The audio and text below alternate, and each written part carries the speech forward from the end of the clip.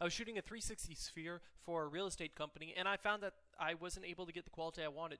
So through the DJI app, you actually get an image when you compile the whole 360 sphere through the cell phone, for example. You get about a 2.6, 2.5 megabyte image when each of these individual 26 pictures used to make the sphere are about 2 and a little bit more megabytes per image. So I realized, man, I can get a lot higher quality image if I manually stitch them together.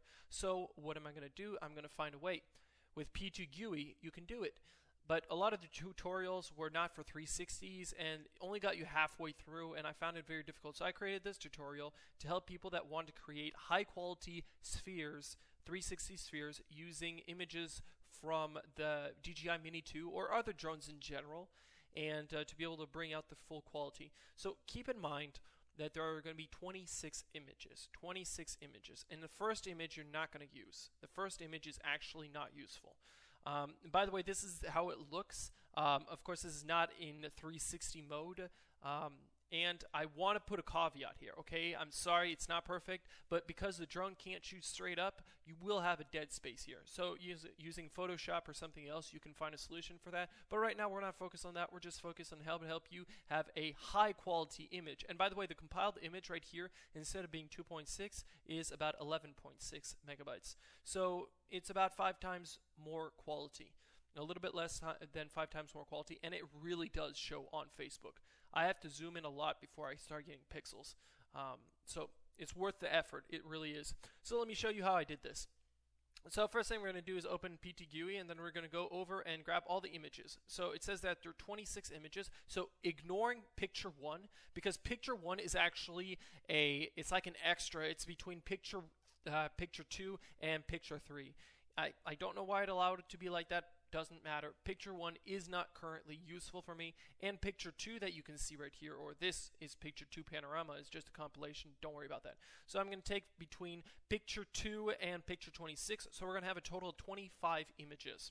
So what we want to do is we want to create grids using PTGui, and so using these grids is going to allow us to really look and to see how these images align well. So the first thing we're going to need to do is image 1 through 4. So if you see the way that image 1, the way the camera takes pictures, image 1 is high, image 2 is a little bit lower, image 3 is really low. Ignore image 4 for the moment, okay?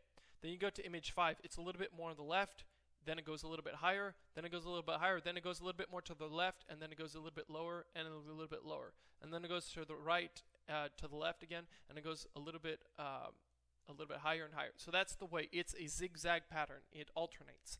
But the problem is that image 1 through 4 are a little bit different. They're a little weird because image 4 is straight down. It's a 90-degree picture straight to the ground. So because of that, we can't do a general grid like we would with all the other images. If you're not 100% sure what I'm doing, you can just do one thing. You can just follow exactly what I tell you, and you're going to have a great result at the end.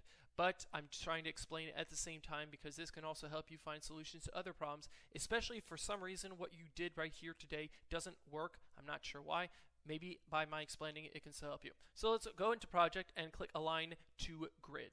Align to Grid. So once again, as mentioned, the first 4 images, and this is the thing, I didn't find in the tutorials a lot of solutions to this. This is why I decided to make this video.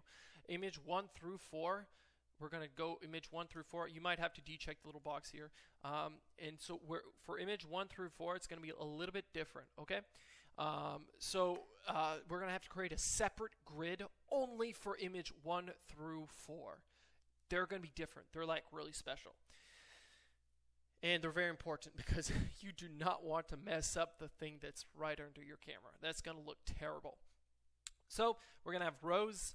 We're going to have 4 rows on 1 column because all the images are taken in one specific column, and there's 4 different rows. I set the camera because I thought it could still be helpful to show you some representations I can't correctly explain through my words. Don't worry about shooting configuration or anything else right now. At this point, it serves no purpose. The first set is going to be very different. After that, it's going to be super easy, very streamlined, you're going to see. So we're going to click Apply, and then we can click the pano viewer. As you see, it looks like absolute cancer, but you can still see that down the middle, there are some images that seem to be aligned. So you have something working. Yeah, why? Because image 1 through 4 are aligned. All the other images are not aligned yet. So we're going to close that. We already clicked apply. But actually, I was a little fast. We're going to go right back. Sorry about that. We're going to go image 5 through 25. Remember, it takes 26 pictures. Image number 1 is pretty much useless because it's a repeat, and it really doesn't help you out. I could probably still have incorporated it, but honestly, I don't see the reason why. Now we're going to have to start messing a little bit more with this, though. So we're going to have 3 rows, because once again, think of it like this. The camera, and once again, if you look at your app when it's taking the pictures, takes a picture here, takes a picture there, takes a picture there, then moves over, takes a picture here, takes a picture here, takes a picture here, moves over, click, clack, clack, clack, clack, clack, clack, clack, clack, all around. So we're going to have 3 rows because it takes 3 pictures high. And how many columns are we going to have? We're going to have 7 columns, because in total there are 8 columns. But since we already did the first row 1 to 4, that column is done for. We don't need to worry about that. So we're going to create another grid to align with the original grid that we create. So when we create a grid, basically it's like these images are solidified together. And then we could create a dozen grids for this and then solidify all the images and then stick all the solidified images together, but obviously inefficient. We're going to click stretch to 360 pano right here. So once you finish the grid, you go to horizontal axis and you click on the stretch to 360 pano. And then we're going to go to the shooting configuration. Shooting configuration is by column because that's the way it takes pictures. It's from up to down to up. It's focused on that. It's not shoot all the way into a great circle and then another circle a little bit lower and another circle a little bit lower. It's by column.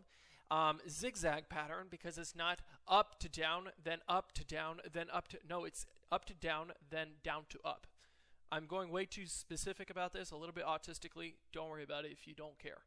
And so it's going to start from the top right because that's the way, and this is also important if, for instance, your drone doesn't take the same configuration of photos. It's important that I do explain this because this is only for the Mini 2, but if you have another drone, this is still valid. It's just that you need to know why you need to change what you're going to change. So top right because the camera starts taking pictures at the top right and then goes down and then it goes left.